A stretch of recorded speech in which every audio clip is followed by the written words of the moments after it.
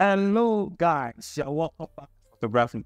All right. So, have you ever wondered why every single time you upload your images on your social media handles, it keeps dropping down in textures and stills? Have you ever wondered how professional retouchers of photographers achieve high-end skin textures whenever they upload their images on social media handles? Of course, you know by now that whenever you upload your image on IG or Facebook or any other social media handle, there is a drop in pixel that the social media itself has an automated machine that drops the details down for you. So in this video, I'm going to be showing you how you can get through that, how you can amazingly pass through that, and you will still retain your textures and have your details intact in your image, and nothing is going to happen to it. So in this video, that's what we're going to be looking at. That's what we're going to be looking at, how to create textures in your images that even when you upload it on your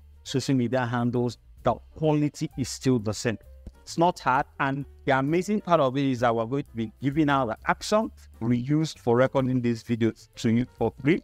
All you need to do is just watch till the end to get the password, and we'll have the action working for you. Even if you do not have time to, grasp all the things we're going to do, the action is going to work for you, and it's going to be fully customizable. So in this video, we're going to be doing it, and the action will be there for you to get for free. All right, so let's jump straight into Photoshop as we begin. So this is the image we're going to be using. So the first thing you need to do is to look at your image and try to understand how the lightning is flowing. So looking at this image, you can agree with me that the lightning of this image is coming from the top of the head down towards cheek. If you look at the positioning of the catch light, you're going to notice that the light is coming from the up, and there's a reflector down there to fill up the shadows. Look at the lips. You're going to see where the highlights are falling. So it's going to give you a clue of how the light is flowing towards the image. So have this in mind, that our light is flowing from up to down, up to down. Okay, so let's get started. Create a blank layer. Sample, create a blank layer. Press Shift Backspace to load up your fill options, and make sure you select 50% gray over here, 50% gray, and press OK. So this is the first step. The second step is to change the blend mode to overlay, because overlay reveals everything that is either darker or brighter than 50% gray. Then you are going to right click on the empty layer, and you're going to change it to a smart object so that you can come back later and change values if you do not get what you want. So the next thing we'll do is that we'll go to our filter, go to our filter gallery over here, press OK. So make sure you locate your textures and your texturizer. So we'll zoom in on the image.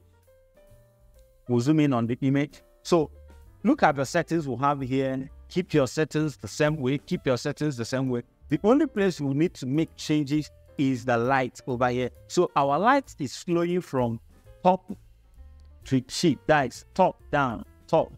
So just pick the light ratio here, or the light setting here that feels or looks like the light we are using in our own image. So look for this is the left. So left means that the light is coming from the left hand side. Top left means it's coming from the top left side of the image. Top means that it's coming from directly over the head, and that's what we're looking for. Top right means it's coming from the top right part of the image. Right means the same thing. Bottom right, just the same way it's going now. So we're going to pick our top. So it means the light is coming from the top. And when you pick that, this is where you can now start changing your values to make it look realistic. And if there's any setting we do that doesn't suit your own image, of course you can come back later and change it. That is why we are using a smart object. So I'm just going to move things around. I see the one that looks so good. So let me press OK and show you the look of things in our image. So looking at the movement of the light, you are going to notice that this is not the perfect setting that will work for this image. So we'll go to our filter gallery again. Yeah, by press, that's what we converted to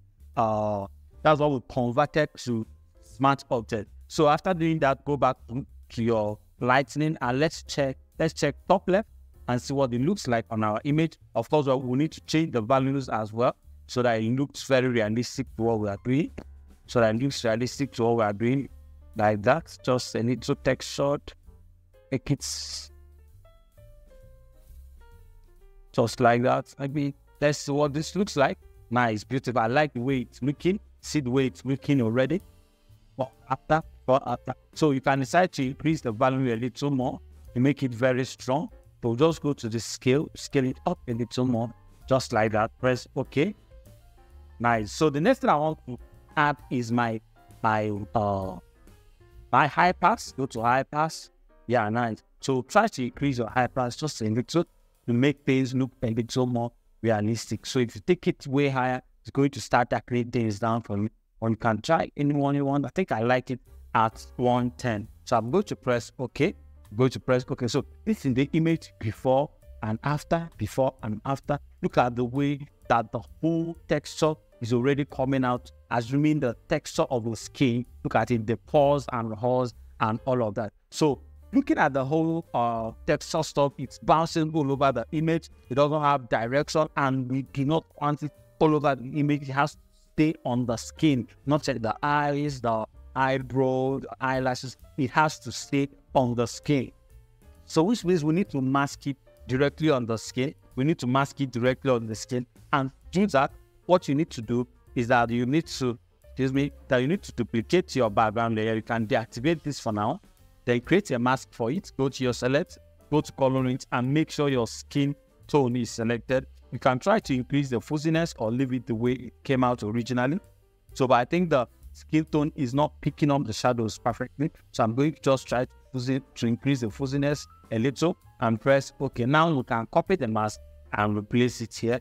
Press open it up. So it's targeting just the skin tones right now. So it's no longer on the hairs and all of that. Look at it, beautiful. So if you feel it's too much for you, you can as well introduce your Gaussian blur a tiny bit like that. Just a tiny bit, maybe 0.5.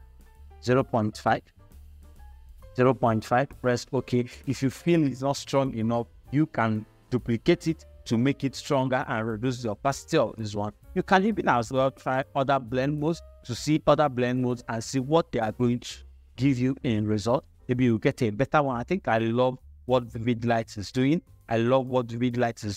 Even way more than what Overlay did from me. So I'm going to stick with Vivid Lights. So let me take you and show you before and after.